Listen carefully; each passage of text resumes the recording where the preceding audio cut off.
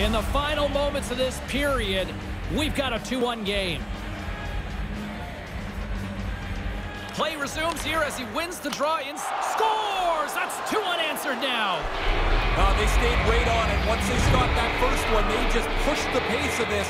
Now they get another. The defensive team can't get control of the puck off this faceoff. It ends up into the shooter's hands, and he beats the goaltender.